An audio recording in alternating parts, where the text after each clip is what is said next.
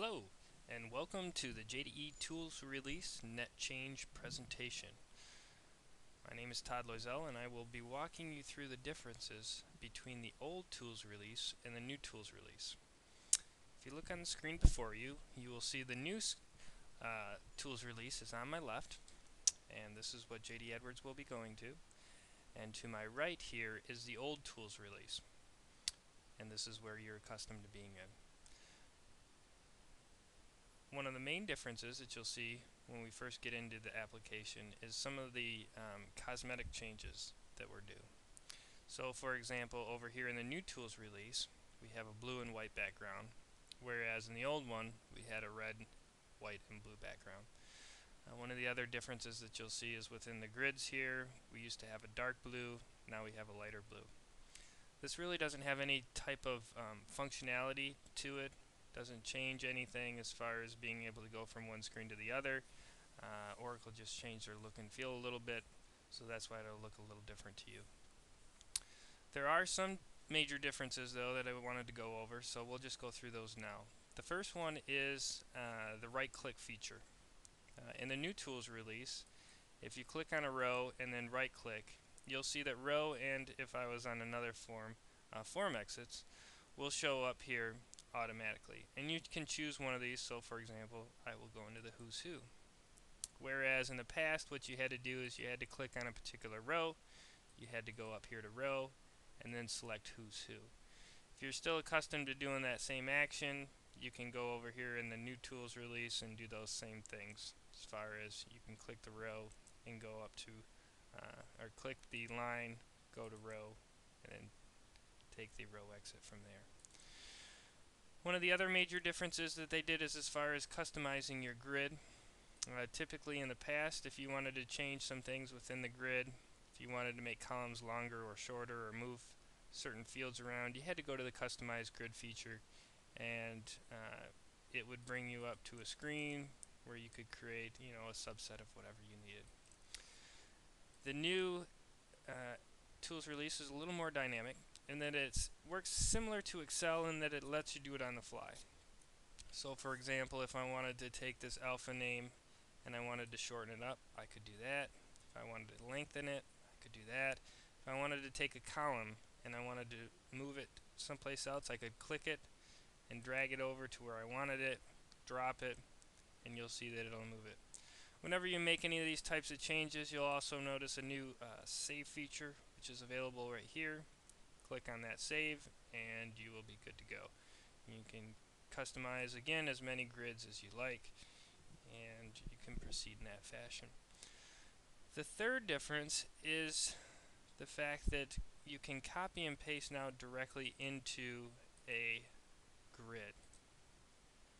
So in the old release, what you had to do is you had to use the import feature that was over here. So you'd have to say import, you'd select whatever Excel document you were looking at, tell the beginning and ending cells, apply it, continue, and then it would bring it in. Whereas in the new feature, what you can do is you can go directly into Excel, you can hit the control copy key, which is the control copy feature, which is a hotkey feature on your keyboard. It is the CTRL key and the C key at the same time. When you do that, you'll notice that the action is focused in within Excel. And then if we go back into the new tools release and we hit the Control V key at the same time, that's the Control, CTRL, and the V, and you'll see that it'll paste it right back in. One thing that you have to be a little cognizant of though is the fact that when you do a copy, and if you try to right click in here and go to paste, it'll try to paste it all in one cell. So you have to remember to use your hotkeys. So in this case we'll do Control V and it'll paste that directly in there. One of the other things that you'll have to be aware of again with the copy and paste feature is in the past, if you wanted to copy something, you could simply highlight whatever area you wanted to, right click and go to copy, and then you could paste it wherever, in a QBE line, within Excel, wherever you wanted, by just hitting Control V or Control V. Now, within the new tools release, it's a little different. You can see over here to my right that I've got to highlight all the text. On my left here, now it just highlights the particular boxes.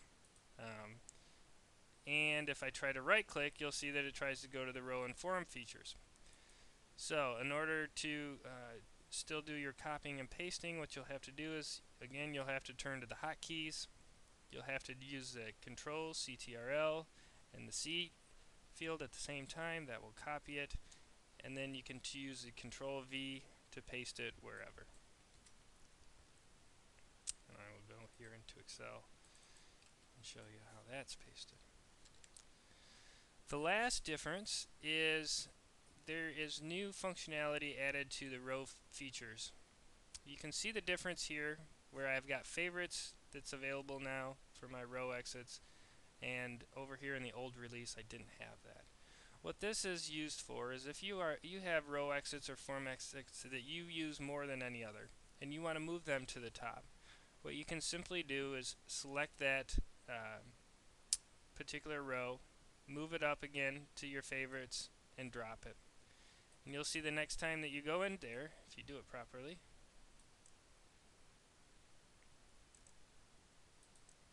is that it'll show up directly now in your favorites. And when you right click down here, it'll also show up in your favorites. So this will help you to manage your row and form exits and to help streamline some of those activities. This concludes the changes between the new tools release and the old tools release. If you have any questions, please feel free to call me. Again, this is Todd Loisel, and thank you for listening to this presentation. Have a great and wonderful day.